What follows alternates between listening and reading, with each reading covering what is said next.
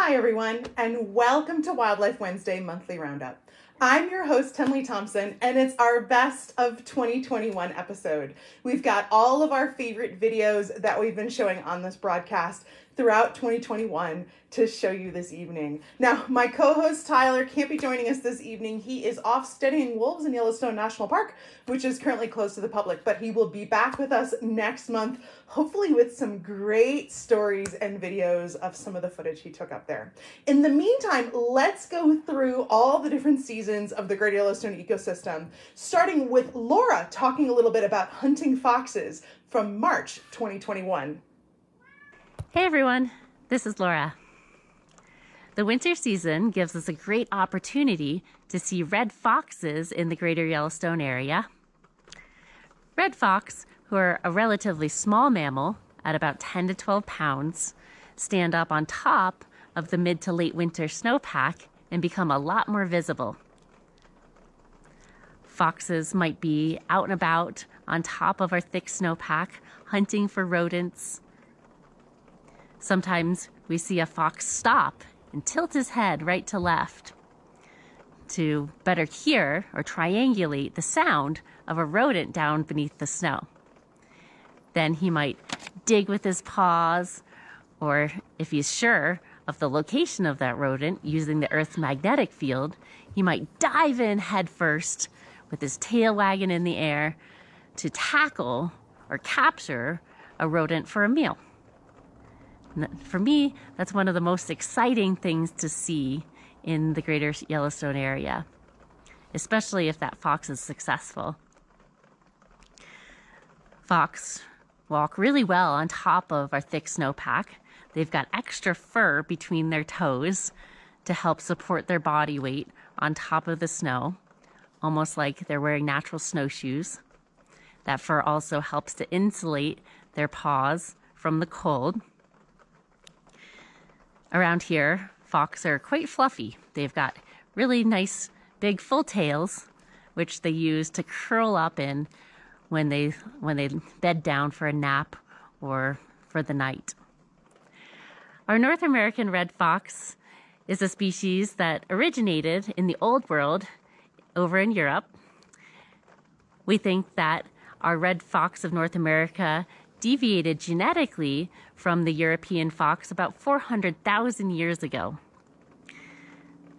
So likely they crossed what was known as the Bering Land Bridge from Siberia over into North America a long time ago, and then have been evolving in isolation from those European foxes ever since. Contrary to their common name, red fox, our local foxes can be born in a variety of colors. Of course, we do have red or light red colored red foxes here, but we also have cross foxes, silver foxes, and the occasional black fox. Cross fox means a cross or combination of red and black coloration. Usually those individuals will have a cross of color right over their shoulder. Occasionally we do see silver or even black colored red foxes. They're still part of the same species, but they have what's called melanism, or too much pigment in their fur, giving them that dark appearance, as black as my jacket.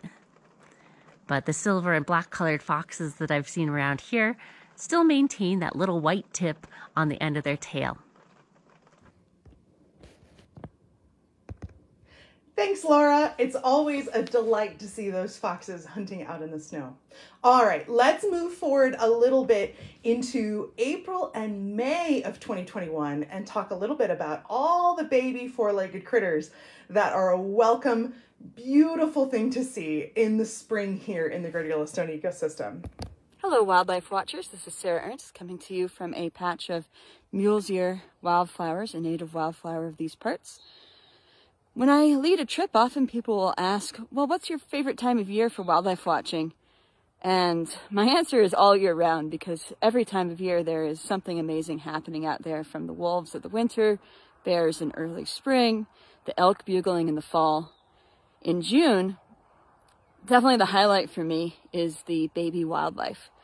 We can see everything from 30-pound bison babies to the tiniest little baby weasels scurrying across the landscape. We're going to talk a little bit about the wildlife that we've been seeing across Jackson Hole and Yellowstone over the last month and show you some of our favorite scenes that we've had over the month. And I'm going to talk a little bit about the strategy each animal has when it comes to bringing your baby out into a dangerous wild world. The first hoofed animal, or ungulate, that we see giving birth in the greater Yellowstone ecosystem is the American bison. Much earlier than the rest of the hoofed animals, we see our first bison calves on the ground sometimes as late as the last week of March or so, and then through April and May and into June. About 80% of the Yellowstone bison have May birthdays. We call them red dogs for their somewhat canine-looking appearance and playful behavior. At around 2.5 months old, they start shedding their orange fur, and around 4 months old, they're solid brown. With both bison and moose calves, they will begin to travel alongside their mother within a few hours of being born. In the case of bison, they will rejoin the herd. In the case of moose, they will travel by their loner mother's side for the rest of the year and sometimes into the next year as well. Moose are one of the only big animals we see around here that will have twins on occasion. In Jackson Hole, that's about 1 out of every 20 moose will have twins. And imagine being pregnant with a moose calf with those long legs would be unpleasant enough during your last trimester with all that kicking. But being pregnant with twins and 8 little legs kicking out in different directions must be a lot for that moose mother to go through. While bison and moose are both large and aggressive enough to defend their young against predators, the smaller ungulates will prefer to hide their young the first week or two after giving birth, only coming back to nurse them a few times per day. Elk calves have a high predation rate. About 2 out of every 3 elk calves that are born are preyed upon by predators within the first year, including grizzly bears like 399, wolves, mountain lions, and even golden eagles. To help protect their young against predators, it's safest for the females to hide them until they're large and fast enough to travel with the herd. The elk calves have very little scent, and that does not travel very far as they tend to lay very low amongst the grass or sagebrush or willows. And they also have white spots that help camouflage them against the dappled background. Our smaller 2 members of the deer family, mule deer and white-tailed deer, will follow a similar strategy to the elk, having young with spots to help for camouflage and very little odor, and hiding them the first week or 2 after they're born.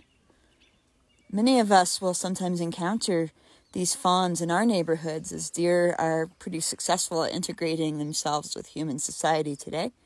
It's very important to leave fawns alone when you find them, even if it looks like they're abandoned. The female will usually not approach if you're nearby, and moving them will decrease the chance that the mother and fawn will be able to reunite. Pronghorn fawns are my very favorite to watch. Within a few days of being born, a pronghorn fawn can already outrun a human, so when they get a case of azoomies, they can really tear it up. Pronghorn does' uteruses are bicornate, kind of meaning heart-shaped, and in a human female that can lead to reproductive problems. But in a pronghorn, it helps keep them balanced, having 1 baby in each corner.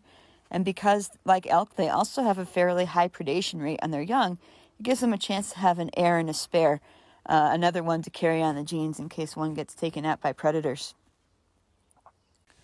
Mountain goat kids are about the same size as pronghorn fawns when they come out. But unlike pronghorn fawns, they're able to leap around the cliffs that they're born on just a few hours of being born and stay by their mother's side, similar to the bison and the moose. Also, like bison and moose, the females are very aggressive in defending their young because they typically don't encounter many predators on the high cliffs that we see them on their whole lives. One of the only predators on mountain lion kids are eagles, which will occasionally knock a kid off of the cliffs where they're able to then go fly down and feed on it. All of these hoofed animals are born from mid to late spring, partly to take advantage of the abundance of forage at that time of year, the new grasses coming out, the new leaves coming out on the trees, but also to overwhelm the predators with availability. If all the young were staggered out over the course of the summer, the predators would be able to pick them off one by one. But if all the hoofed animals give birth at the same time, the predators can only eat so many when they're abundant. Thanks, Sarah. Next, let's check in to midsummer with guide Kelsey on her off day doing some climbing in the park. Hey Eco-Tours, it's Kelsey, hanging out way up high above Cascade Canyon, doing what I love to do when I'm not guiding folks in the Greater Yellowstone ecosystem. I'm climbing. I'm here with cameraman Cody, who is my climbing partner, and I just wanted to give you folks a view of stuff that you don't normally get to see when you're visiting Grand Teton National Park, unless, like me, you are a climber. So behind us, we've got the super snowy peak, which is Mount Owen. The triangle just behind that is the Grand Teton, the tallest one. And then this more prominent one that's closest to us is Mount Tiwanan. Now down in the canyon here, we can see Cascade Creek, which is leading out from Lake Solitude. And that creek is flowing all the way into Jenny Lake, which is what we are standing high above here in Cascade Canyon.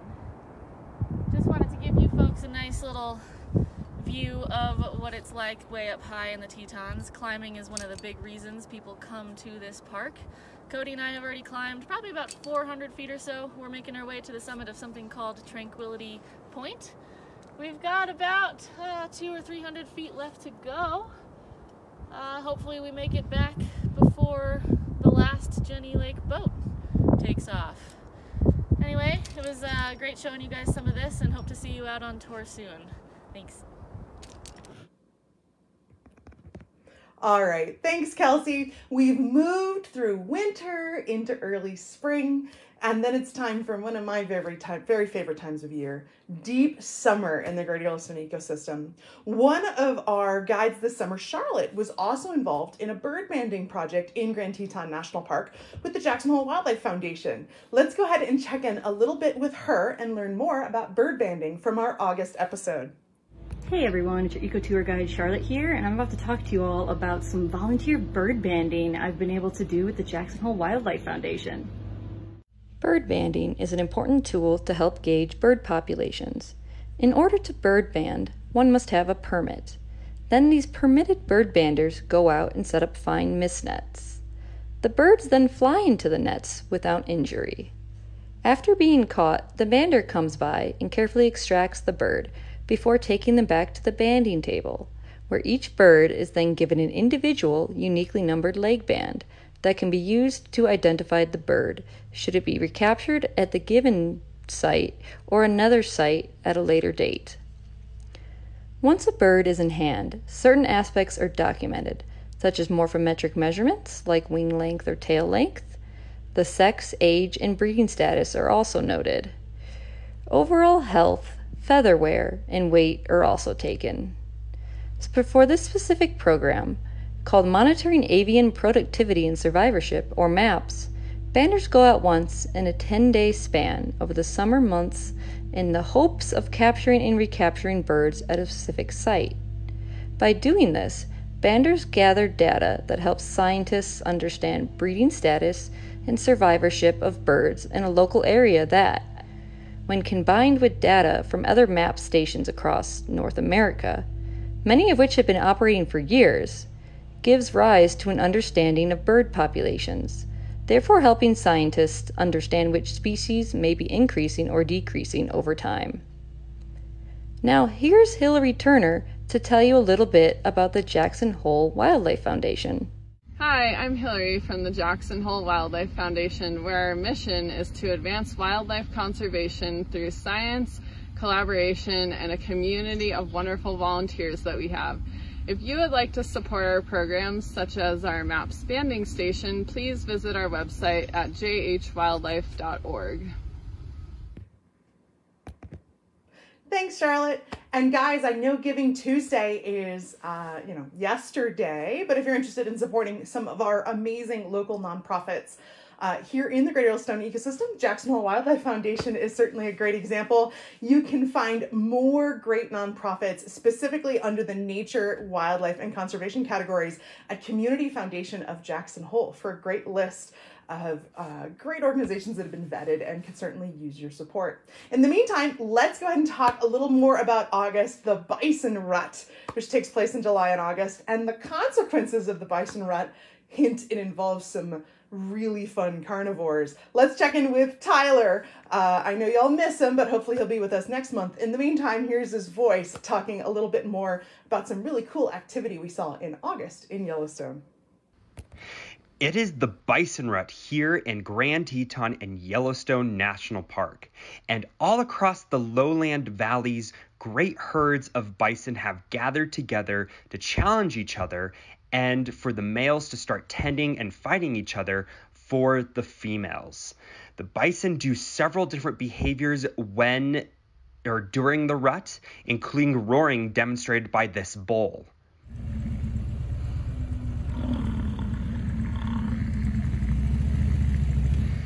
These bison are all challenging each other. They're full of testosterone.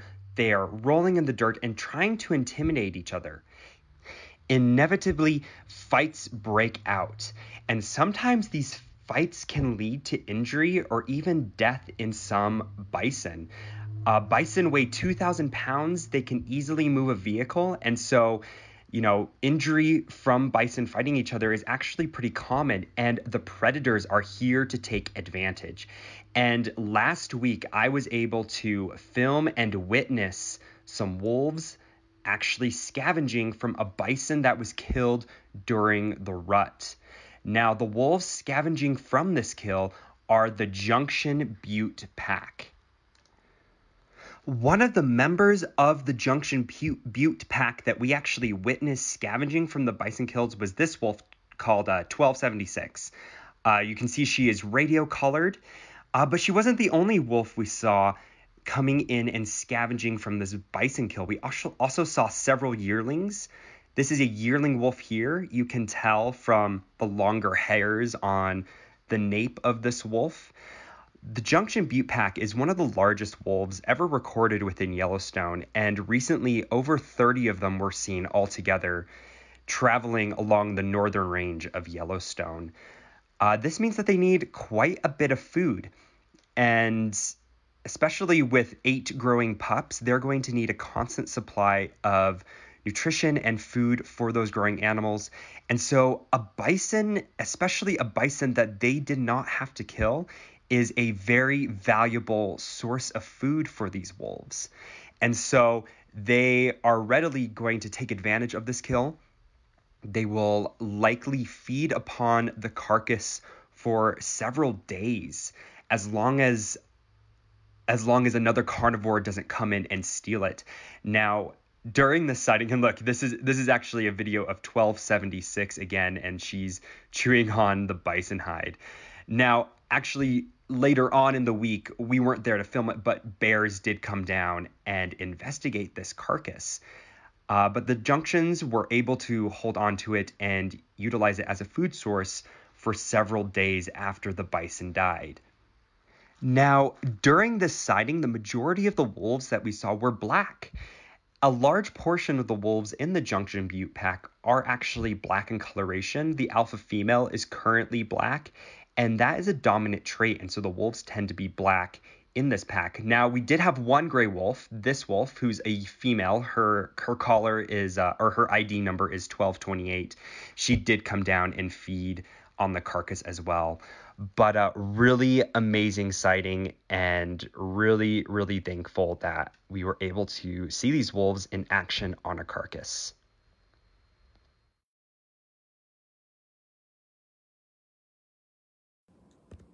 Awesome, guys. Really cool to see some of this amazing views out of the Lamar Valley of Yellowstone, which is one of my favorite places on earth. Speaking of the Lamar Valley, we do have a few spots left on our winter multi-day programs, which is an extraordinary experience to get into the backcountry of Yellowstone National Park in the wintertime, which is something very, very few people on the planet get a chance to do. I do want to play you a little bit of a video to show you a little bit more of what that's involved with. Do take a look and see if that's of interest, and let us know either through email or giving our office a call if that's something you'd like to be involved in.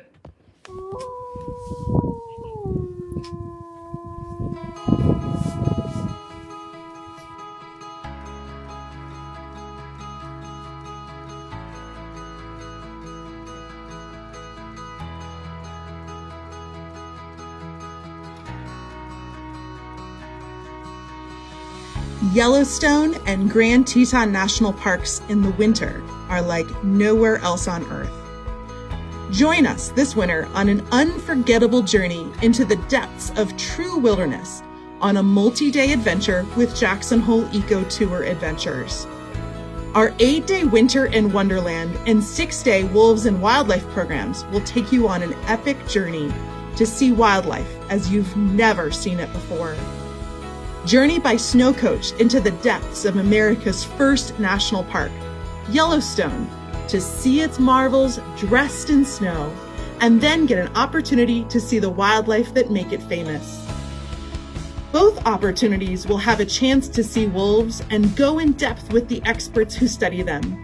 Get a chance to learn from researchers as you see wolves in the Lamar Valley, home to the densest population in the world. Our trips focus on viewing wolves in the deepest part of their breeding season to give you the best chance to see them in the wild in one of the wildest places on Earth.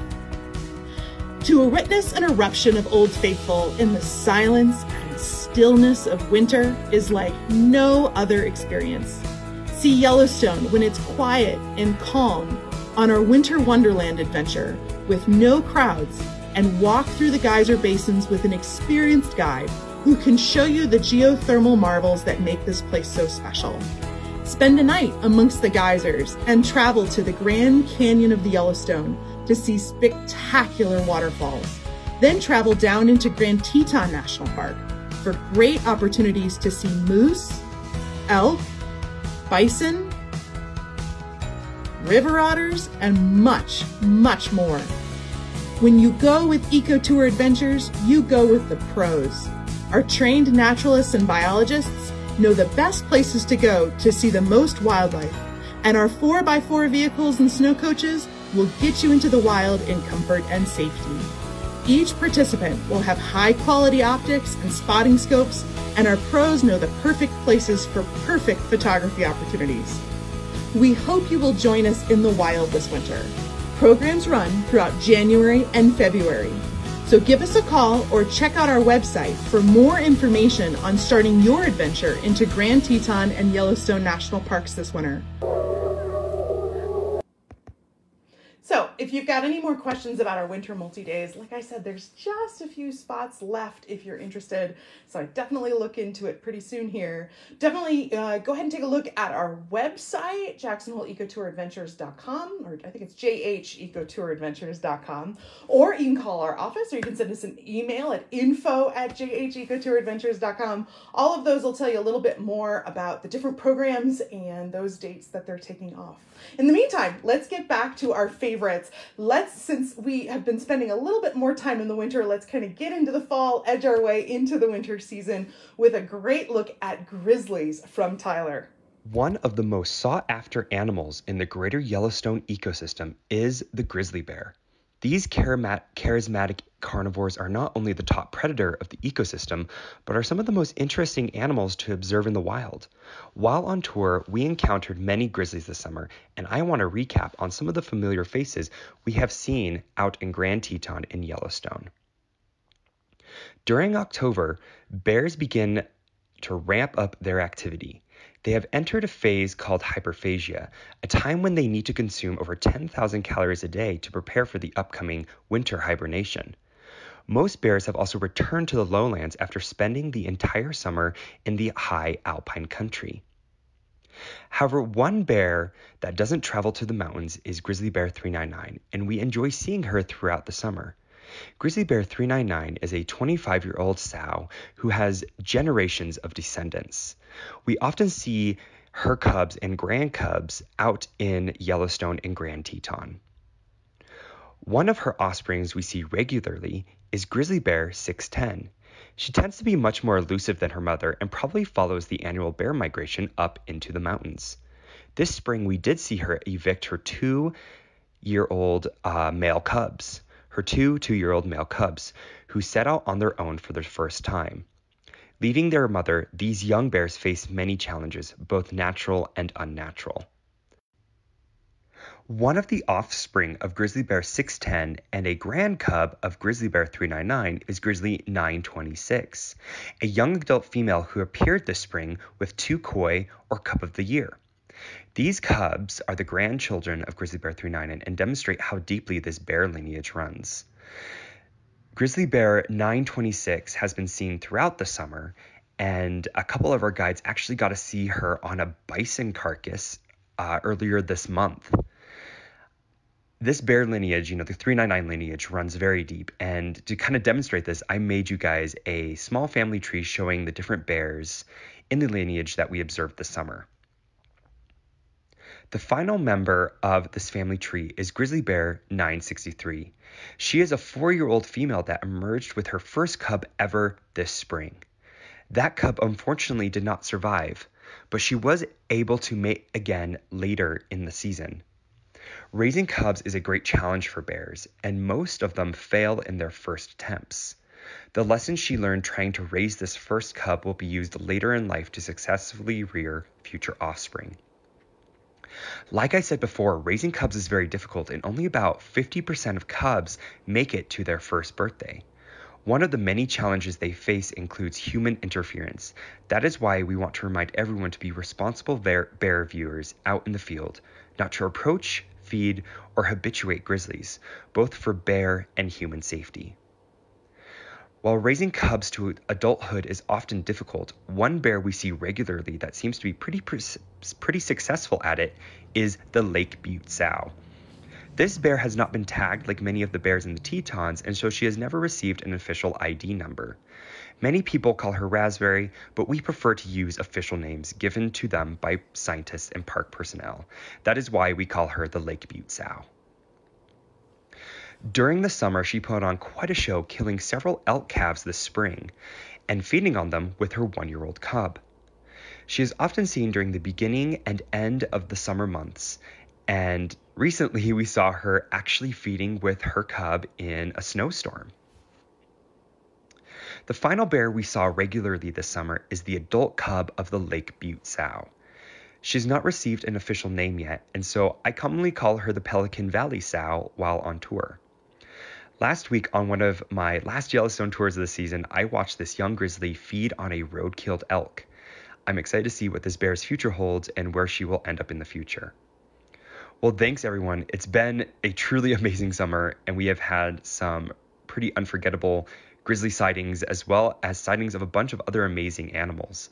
My name is Tyler Greenlee, and thanks everyone for tuning in.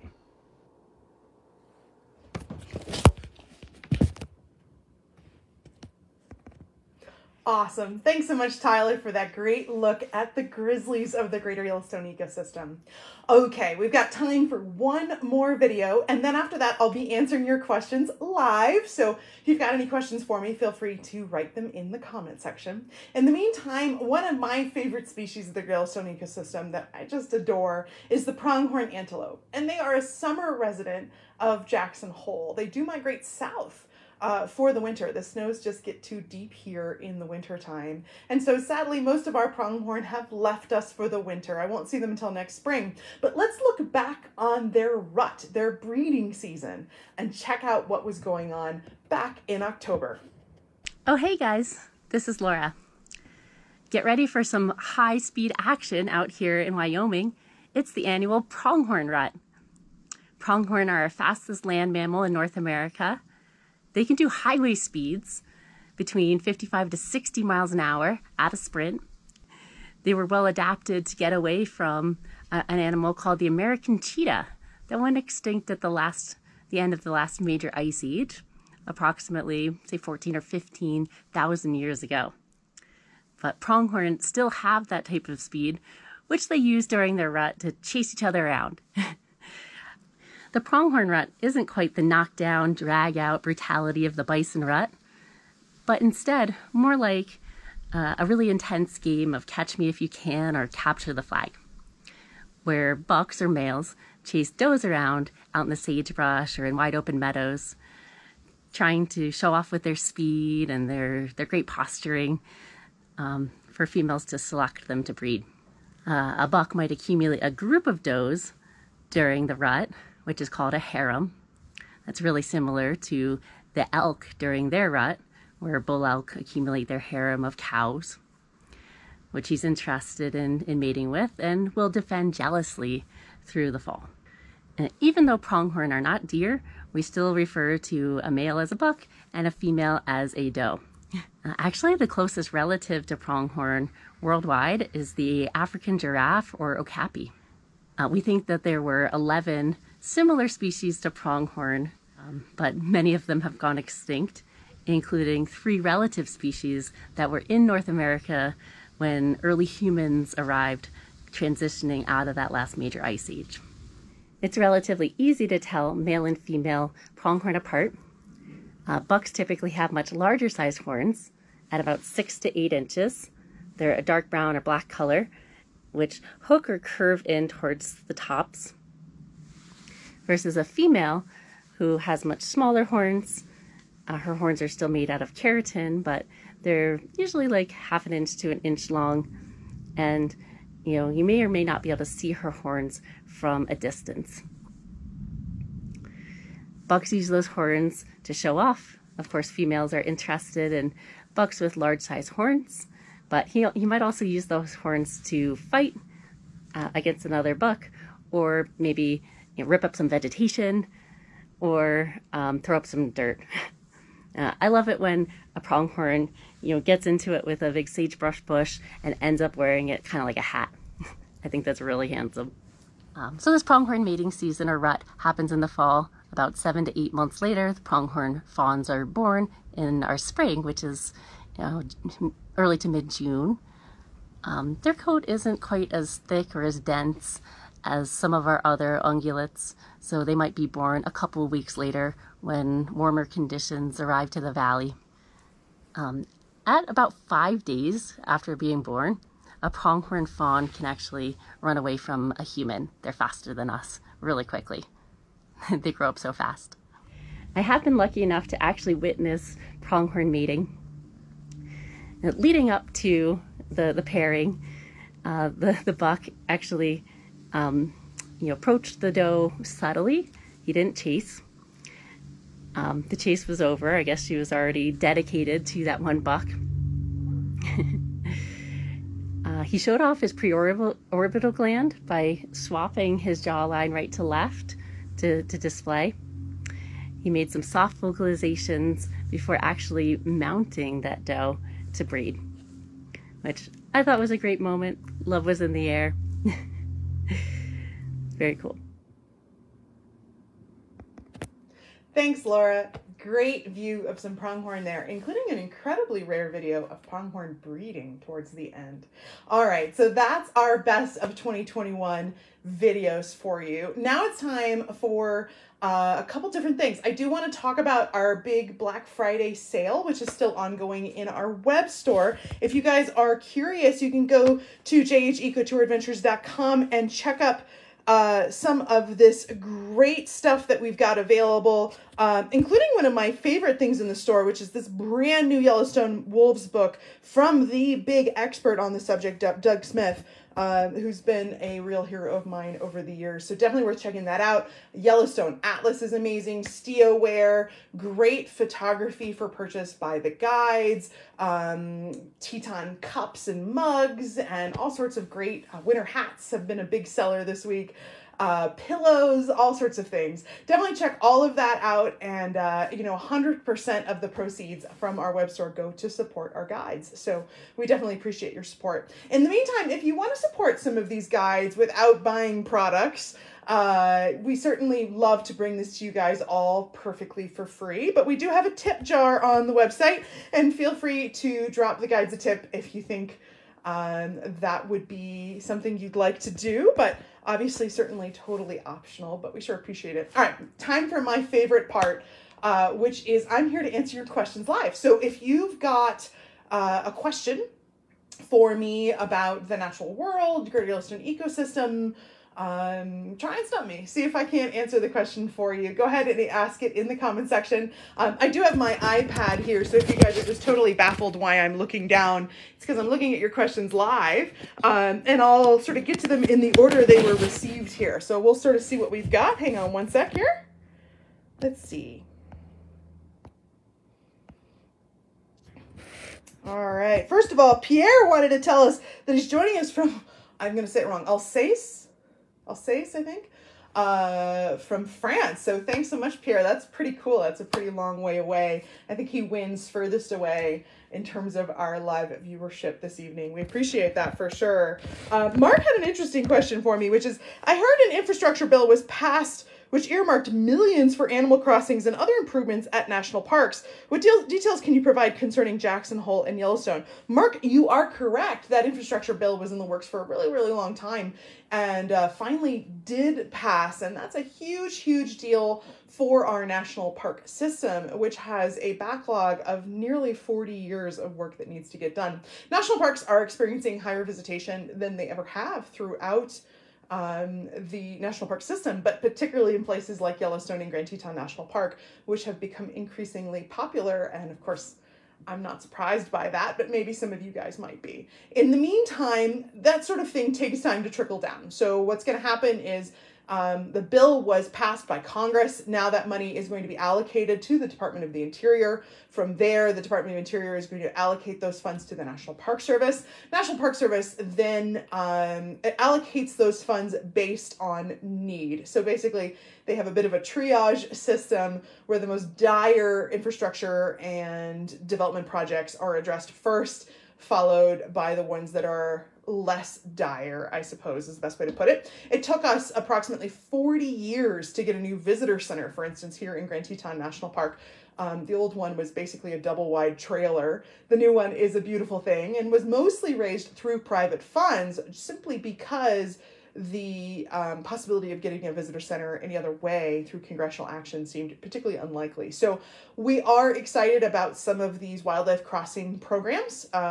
In many ways, because so many of our animals migrate to the Greater Yellowstone ecosystem, even far more important than wildlife crossings inside the park are wildlife crossings in their migratory routes going across things like interstates and really important roads throughout Idaho, Montana, and Wyoming. So we're definitely really interested in getting those funded as well. There's a great organization called Wildlife Tourism for Tomorrow, which EcoTours is a founding starter of, particularly our owner, Taylor Phillips, that's working really hard on wildlife crossings right now in Wyoming. So take a look at Wildlife Tourism for Tomorrow if you want to know a little bit more about that and you want to make a difference for some of those pronghorn and their migration, as well as mule deer, our elk population, and a lot of other species. In the meantime, nothing has been announced as to what's going to be built where, but certainly things like endangered species like desert bighorn sheep in the desert Southwest are going to have priority over animals that are doing relatively well, like say elk. So we'll see. And I'll keep you posted when we know more for sure. So great question there. Let's see here. Lessa had a great comment. She said, I'm sure the birds don't like being put head first in the cup to be weighed. Lessa, you are absolutely correct. They don't. But what's interesting is of all the things that we do when we handle birds for bird banding, which I used to do just a smidge of in my earlier years. And in fact, I was involved with that exact same MAPS project when I was much younger.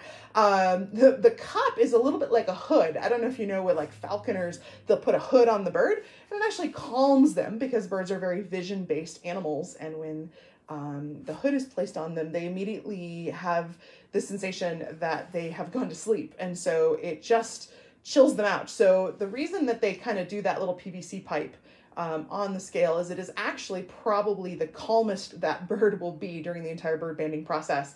Bird banding, of course, is not easy on the bird. It doesn't hurt them, but it certainly isn't probably the most enjoyable experience. But it's critically important for us to be able to keep track of our bird populations throughout the United States, because they can be an indicator species of when things are going wrong. As humans change our landscape, birds can be some of the first bellwethers of those changes, along with amphibians. It's very important to monitor them as well, so that we understand what's going on in the Yellowstone ecosystem. We do want to keep track of these bird populations and how they change over the years, particularly as we begin to look towards things like climate change. So probably not a lot of fun for that flicker to go headfirst into that PVC pipe, but certainly wasn't going to hurt him. He probably didn't enjoy the probably minute and a half experience that he went through in that bird banding process out of a very long lifespan. So you're right, but actually the weighing part was probably the least problematic for him. It was the most calming out of everything they did. All right, let's see here.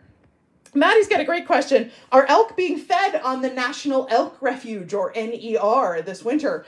Maddie, elk refuge feeding is based on forage conditions. So basically the Wyoming Game and Fish Service gets together with the National Elk Refuge, and they actually measure the available amount of grass and forage available for the elk, and they monitor that as snow falls and as the conditions change. And as that forage becomes eaten, or as it becomes encased in ice, they begin to make decisions about supplemental feeding. We do know that clustering elk together for supplemental feeding causes an increase in different kinds of disease, including chronic wasting disease.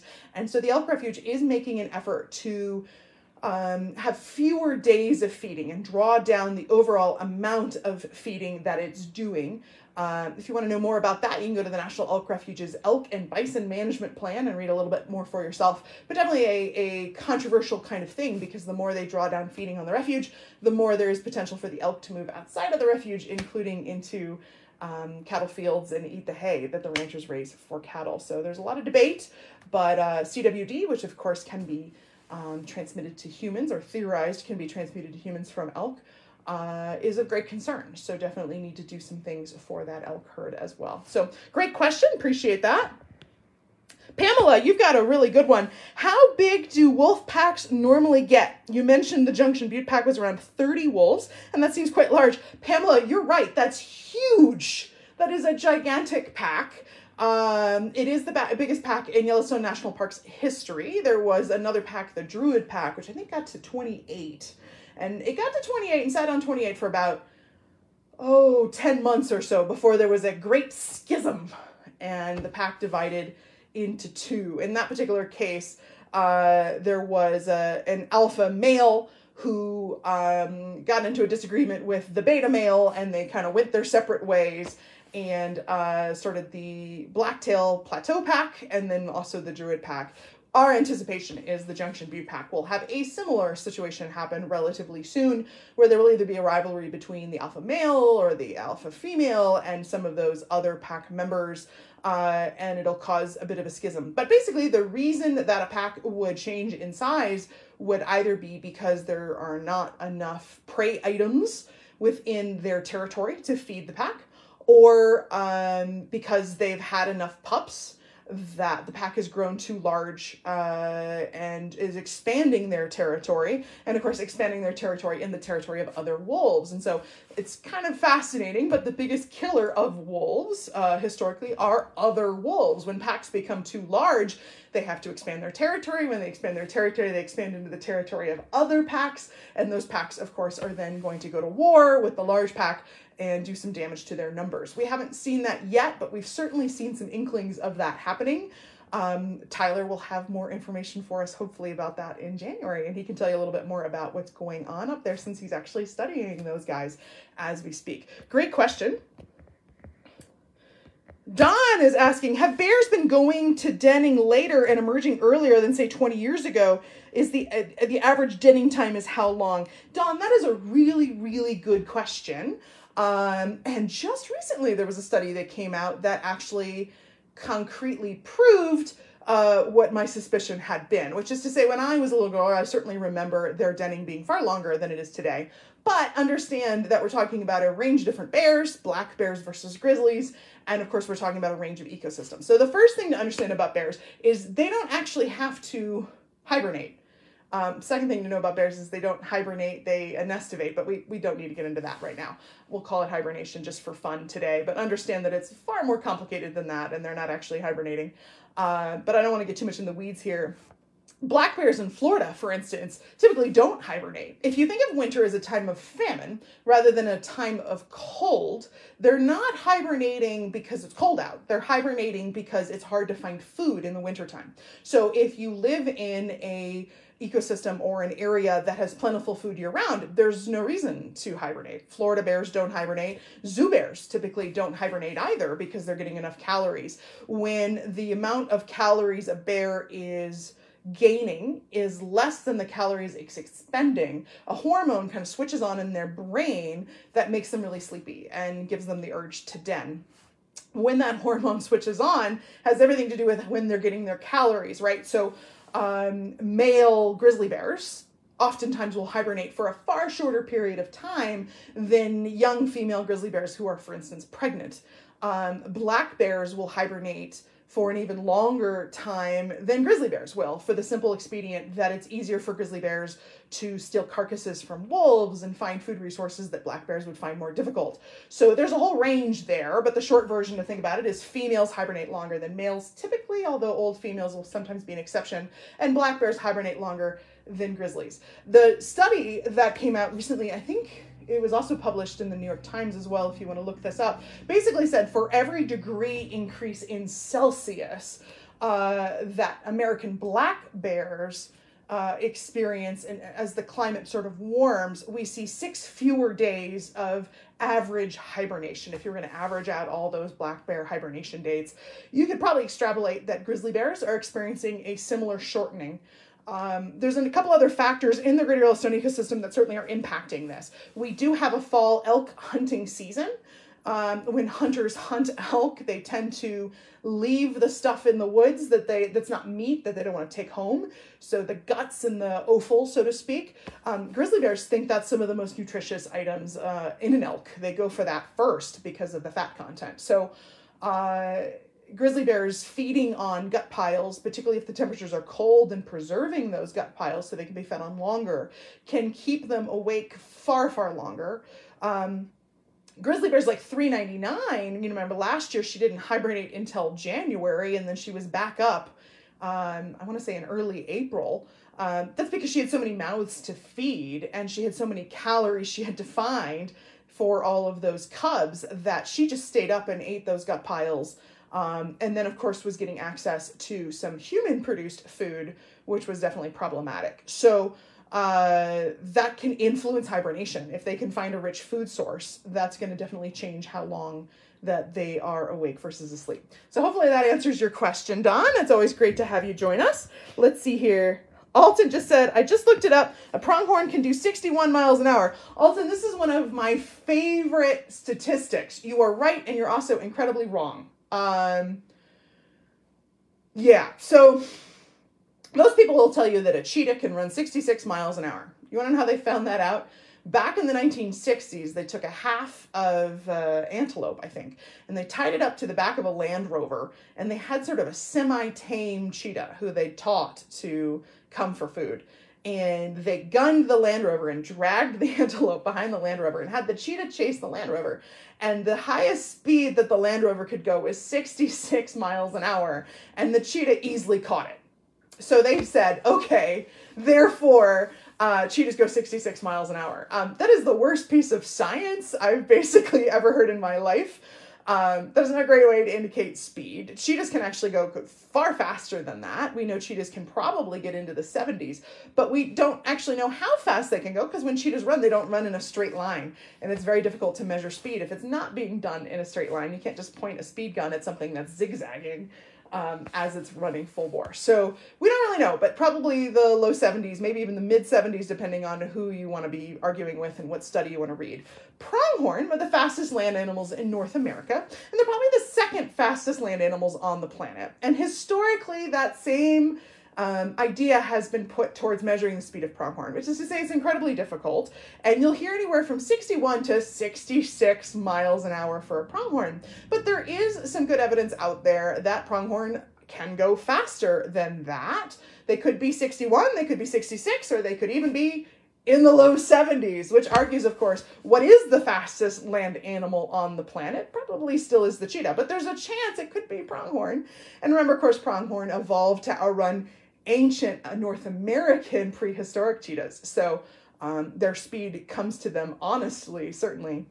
I personally got in a race with a pronghorn many, many years ago.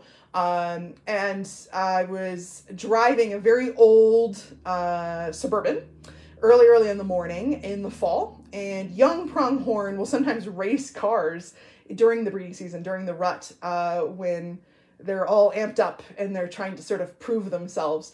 And this pronghorn began running alongside of me, and so I sped up and he sped up and I sped up and he sped up, and this went on for probably like, I don't know, 15-20 seconds, and then I floored it, and the fastest the car would go was 66, of course, miles an hour. That pronghorn paced me for a little bit at that 66 miles an hour. Then he looked over at me and he took off like I wasn't even moving, went way faster than I can. The best way to describe it is if you're like on the interstate and some guy in a Ducati motorcycle goes whizzing by you and you're going the speed limit. Well, how much faster was that guy in the motorcycle going? Hard to judge, but he was definitely going faster than you were. There's all sorts of stories like this all the time about pronghorn, that have raced cars. The problem is, of course, is that speedometer I was using was very old and not calibrated, and that can't be used as hard evidence of speed. But certainly, a little side note that they're probably faster than 61. Hard to know how much faster. But then again, cheetahs are probably faster than 66. Hard to know how much faster. Hopefully that answers that question for you. Don has another question. Before it became a national park, did domestic cattle ever graze there? Yes, Don. Most of Grand Teton National Park was grazed in some way or form by early homesteaders. And then John D. Rockefeller Jr. created some land companies that didn't appear to be affiliated with him and quietly bought up the vast majority of the valley floor to create Grand Teton National Park. Now, the mountains and the lakes at their bases had been turned into a national monument, Jackson Hole National Monument, back in 1929. That area was not grazed, but the valley floor, much of it was, and we do have a lot of invasive grass species in the park as a result, as well as some hand-dug ditches by early settlers, which is a pretty impressive thing to see when you're out there. So great question. Thanks, Don. Appreciate that. Let's see what else we've got here. Hang on. Pamela asks, what is the latest on 399? Pamela, I have very little news, which is good news. She has been in Grand Teton National Park and staying there for the last week or two. For those of you guys that are behind the times with the 399 drama, because it's always drama with her, she is one of the oldest grizzly bears in the Great Yellowstone ecosystem, and she has 4 cubs, and she has been causing grave concern as she's moved out of Grand Teton National Park into the southern end of the valley where the town of Jackson, agricultural fields, all sorts of things are, getting into apiaries to bees, getting into grain storage, getting into chicken coops, actions that under normal circumstances they would probably consider euthanizing a grizzly, but she's so famous and she is so beloved that they certainly don't feel like that's a possibility with her, and of course they wouldn't want the cubs to not survive either. So she has an escort now. They went ahead and they collared 2 of the cubs, which was a little bit of a controversial situation in and of itself, but they've got 2 of those cubs collared so they can keep a better eye on where they are, and they have 2 officials from the U.S. Fish and Wildlife Service, because of course grizzlies are a threatened species and protected by the federal government, actually escorting her and keeping track of her and moving her with hazing when necessary away from some of these human use areas where she's been getting into trouble. So she's decided to go back into Grand Teton and munch on those elk hunt gut piles, which is great news. That's exactly where she should be and what she should be doing, and that keeps her safe. So hopefully teaching those cubs some good behaviors instead of some bad behaviors that could get them euthanized in the future if they got too aggressive towards people in human areas, which is a great concern. She should hibernate, hopefully soon. Of course, remember last year when I said that around this time, she didn't do it till January. So we'll see. But the good news is very few people have been seeing her. Very few people have witnessed much activity. She's been kind of squirreling her way into hiding in Grand Teton, and that's exactly what's in her best interest right now. So there you go. There's your 399 update. Alton asks, why would they put a collar on one of 399's cubs and not on 399? The cubs are going to go off on their own scene. Alton, that is a really good question. The answer is because 399's trap shy. So normally when you collar a grizzly bear, you put out what's called a culvert trap for grizzly bears, polar bears, some of the larger species of bear. And it's based on a culvert drain pipe. Think a big, round, huge pipe that's got a grate on one end, and then it's got a trap door on the other end. And then you bait the trap with something delicious that would make the bear follow his nose into the enclosed space. And then when they attempt to eat that, the trap door closes. From there, it's relatively easy to be able to sedate the bear sort of through the ends of the grate into their muscle tissue and be able to collar them in a way that's safe for the bears and for the bear managers. 399 has been trapped many, many times. And so what happens to old bears is they are so much smarter than the average bear, to use a Jellystone term. And they know what these culvert traps are and they avoid them. They're not fools. Bears have what they call near human intelligence or higher order cognitive thinking. Think of them as having the intelligence of between a 3 and 4-year-old child, and you're not too far off the mark in terms of what we think of as human intelligence. They have they have actually accelerated emotional intelligence, for instance, but that's a story for another time. Anyway, they put out 5 culvert traps, and unsurprisingly, grizzly bear 399 wasn't getting anywhere near that. But the cubs, they don't know it. They've never seen a culvert trap before. So 3 of them did enter the culvert traps. They slammed shut, and 399 and the last cub ran away. And so there was a lot of concern for a while there because 399 and that cub had left the area, that the family had been separated as part of this. One cub didn't fully get sedated. So sedating bears is incredibly complex and complicated, but they have a really, really high metabolism, and sometimes the sedation doesn't take very well. They can be very resistant to a lot of different anesthetic drugs. So only 2 of the cubs got knocked out. They both got collars. And the 3rd cub, which wasn't fully anesthetized, they waited for all 3 to recover, released them, and were really, really lucky. 399 chose to come back to the area and return the next day for her cubs, which there was definitely some concern that she wouldn't, and those cubs would be on their own. Real testament to the fact that she's such a good mother that she chose to come back for them. Then from there, this was south of the town of Jackson, they went ahead and headed north. They went right through the center of town, about a block off of the square, and then got hazed back into Grand Teton National Park. So hopefully that answers your question. Let's see here.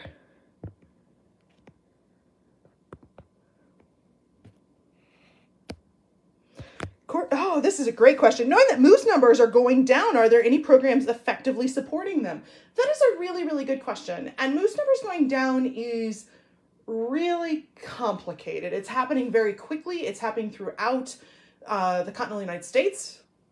And there are some mysteries as to what's going on. So moose numbers are going down in Maine. They're going down in Minnesota. They're going down in Wyoming and Montana. We are seeing real problems with moose populations throughout the United States, but they seem to be going down for different reasons in different places. So for instance, in Maine, they're seeing tick loads in excess of the thousands on baby moose, and they're literally just getting sucked dry by these ticks. That's not something they've had a problem with before. So what's puzzling about that is why all of a sudden have they been vulnerable to ticks when they weren't previously. That's sort of a sign of maybe a weakened immune system, or it could be a sign of climate change. And the ticks are thriving and surviving in places that historically it got too cold and froze larvae in the winter, and tick populations remained low. We have almost no ticks here in Jackson Hole, but we have a growing tick problem here in the valley, which actually the Jackson Hole Wildlife Foundation is studying with moose. There's also there seems to be more liver flukes in moose than there used to be. Although it's hard because of course you need a baseline study to see if something has increased, and sedating moose and looking at their livers historically wasn't something, not sedating, shooting moose and looking at their livers wasn't something historically that scientists were doing with hunter-killed moose. So there seems to be more liver flukes, but hard to know.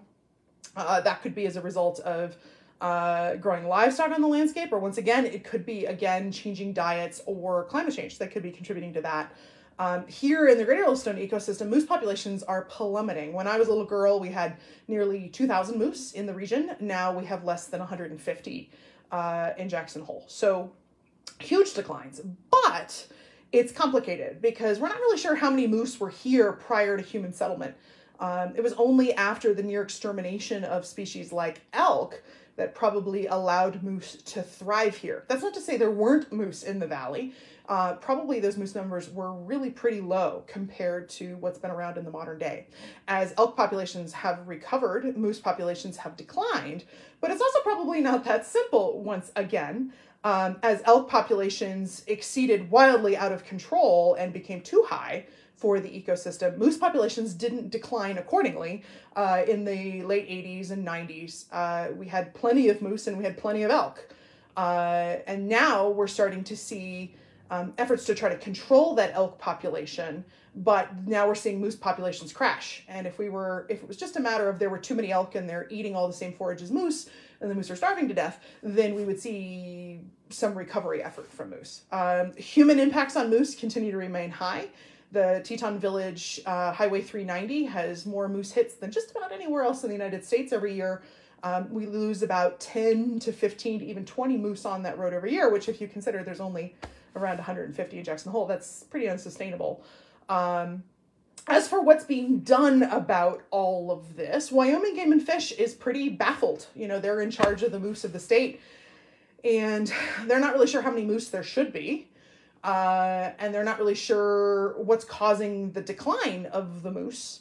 And so they aren't really sure exactly what to do about it. One thing I do want to point out is oftentimes folks who don't like wolves will immediately say, oh, well, the only thing that's changed, the only variable is we've added wolves to the situation. And it's because we have wolves that we are losing our moose. And that can be a little deceiving because my first answer to you is yes, actually in the last decade, wolves have started killing more moose than they historically did. But when you consider that they were killing about 1 moose a year and now they're killing 3 to 5, it's not as much as you might think. Generally speaking, wolves will seek out the weakest, easiest to catch thing in an ecosystem. And 98% of that time, that diet is elk calf. That's what they mostly eat. What's going on now is they're finding that moose are the weakest, easiest to catch thing in their territories, where historically they were strong, tough animals that they didn't stand a chance against and so didn't hunt. Wolves respond to disturbance and changes on the landscape. They're not the cause or change of the change. They just respond to the change. So wolves are killing more moose because moose are weaker than they used to be. Why moose are weaker than they used to be? There's ongoing research and science to try and figure that out. Once we have an idea of what's going on, we can have some solutions that can be proposed to try to do something, but certainly of concern for sure. So great question. Let's see here. Don says, a turkey one day before Thanksgiving can outrun anything on earth. Don, I love it. You're absolutely correct about that for sure. All right, guys, I've talked even a little longer than I planned to. Thought we'd go for about an hour. We've gone a little bit over. I think I got to everybody's questions. If you have a question that you asked and for some reason I missed it, I'll certainly get to it in the comment section. I do hope everybody has a wonderful holiday season and that you all get the opportunity to get outside a little bit. You have a wild, wild month. We certainly look forward to the great opportunities that we have to spend with you all this entire year. It's been just a joy. And we do want to thank you for your continued support of us and this broadcast. Our very, very best wishes to you all. Here's to a really wonderful 2022. And in the meantime, I look forward to seeing you guys again in January. Our best wishes. So long.